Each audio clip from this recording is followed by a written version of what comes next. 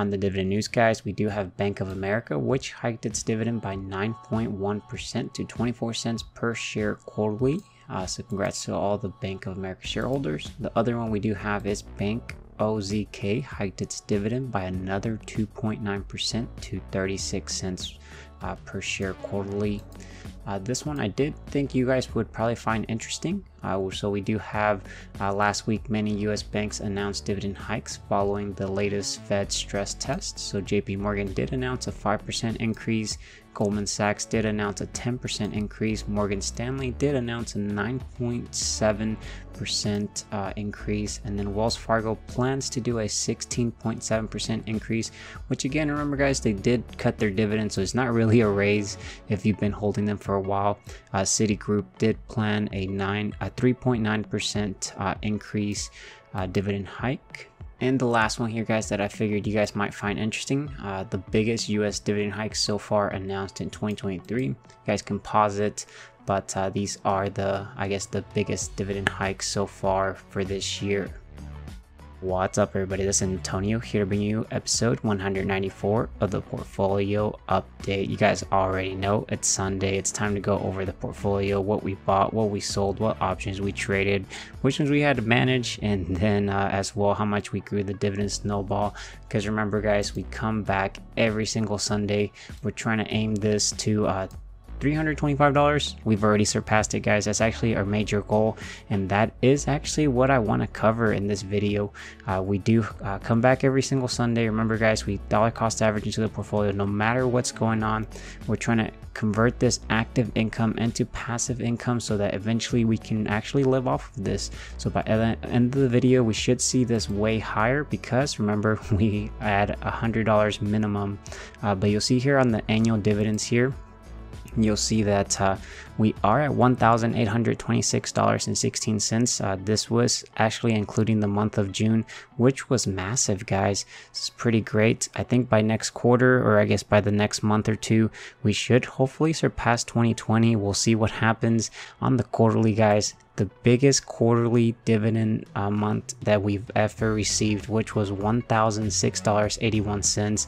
Very, very awesome to see. We'll see what Q3 of 2023 does. And then if you guys look at the options premium here for July so far, we're at $160.09.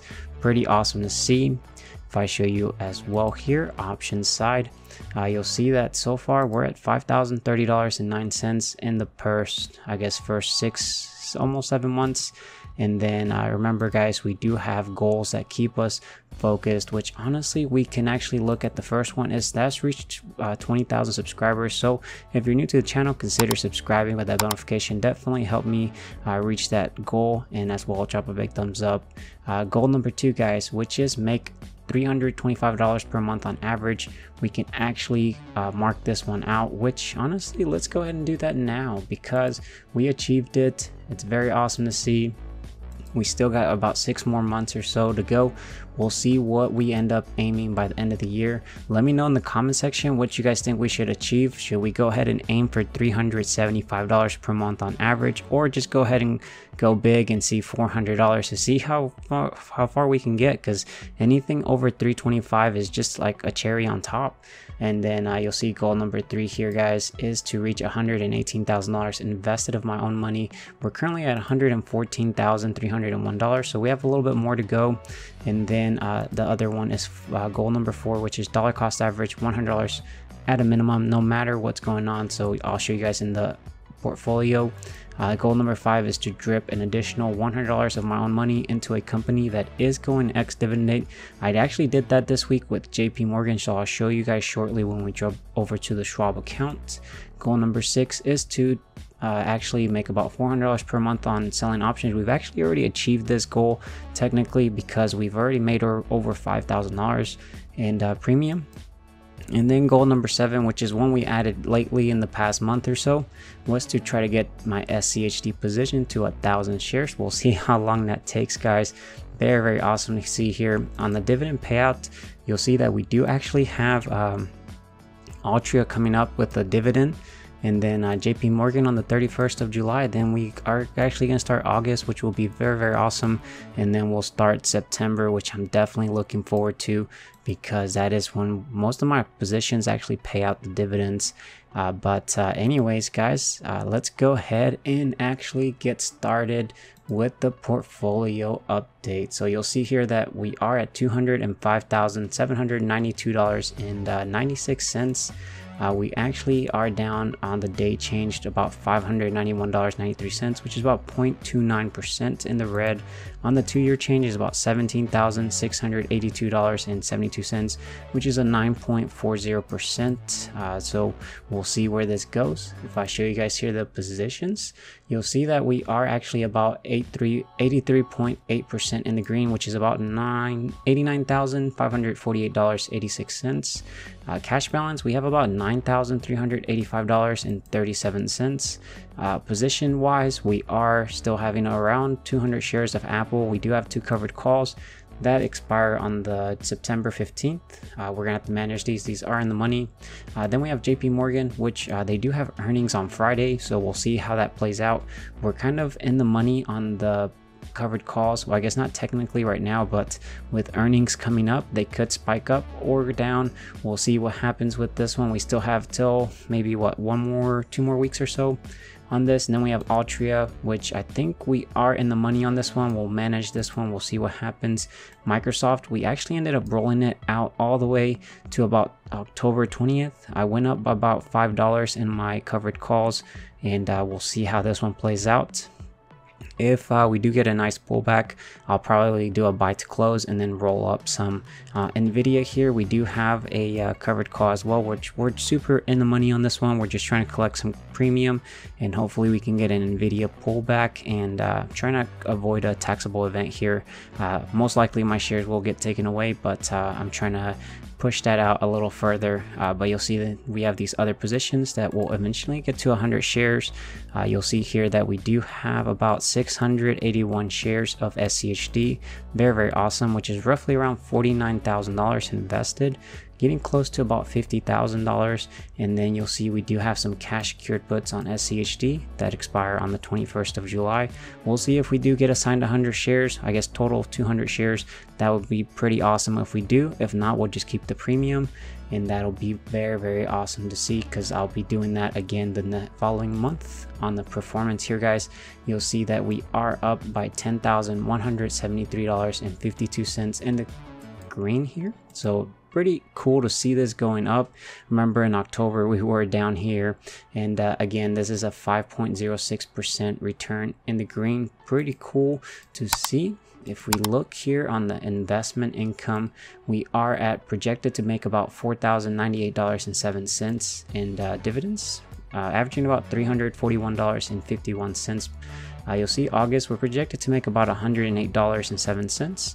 On September, $647.65, and then October, $268.80. Pretty cool to see. It is going to continue to increase every single week. On the history side, guys, we do have it to start from the 3rd of July all the way till the 8th of July here. And then if we scroll to the very bottom, not much of activities here, but on the 3rd, guys, we did buy $100 worth of JP Morgan to meet the ex-dividend date. It's about 0.68 shares. And then we actually got the drips from Union Pacific and Nvidia, which dripped and bought more shares. On the 5th, I deposited $200, $100 to buy the $100, I guess $200 and $100 to buy JP Morgan, and the $100 to dollar cost average into the portfolio no matter what. I actually used the extra $100 to buy Union Pacific. We bought about 0.49 shares, about half a share basically. And then I actually ended up having to roll my Microsoft one, so I did a buy to close. I ended up buying my covered call, which was at $275 strike price. They expired on the 7th of July. We paid about $6,390, and then I ended up doing a sell to open.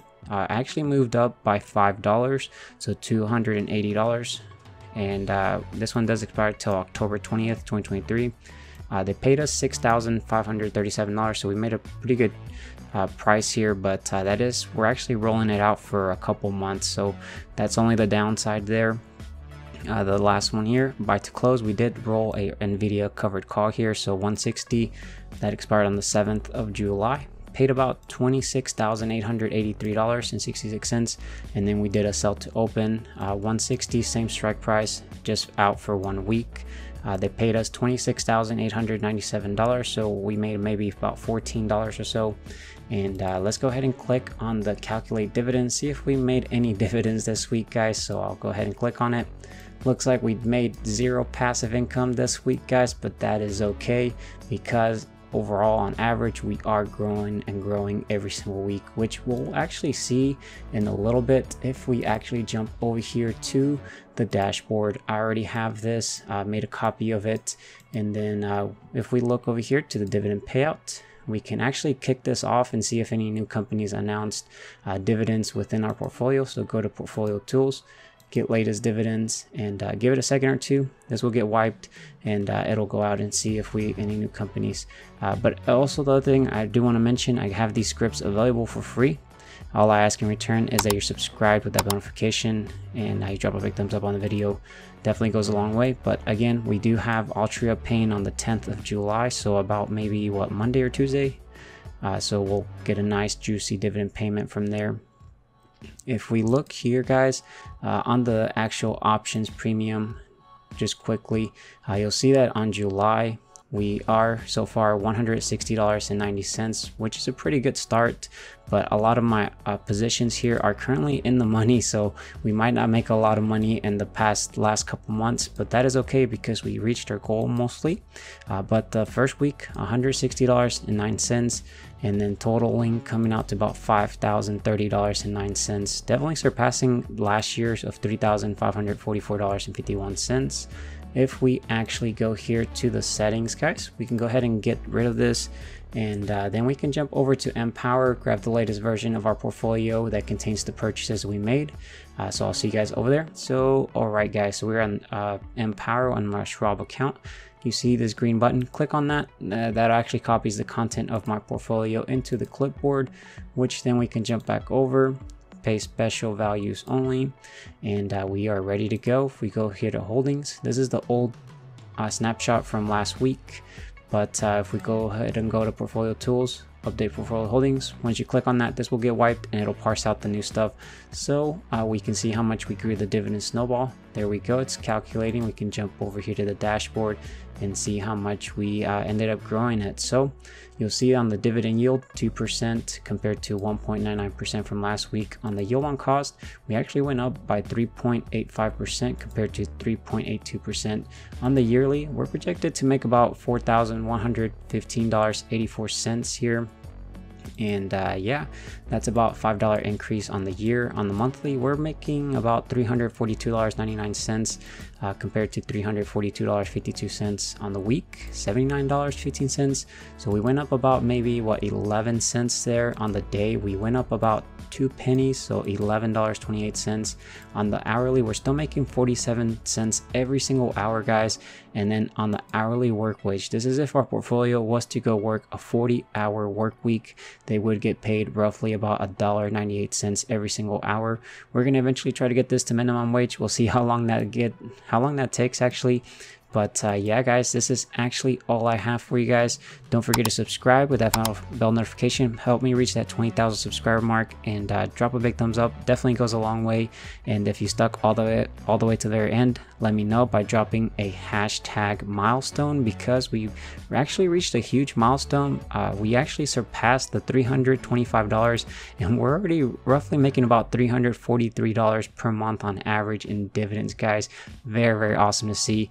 Let me know in the comment section what the goal for the rest of the year we should try to achieve. We'll see if we can reach it. If not, we already achieved the main milestone. But yeah, guys, take care, stay safe out there. Bye, guys.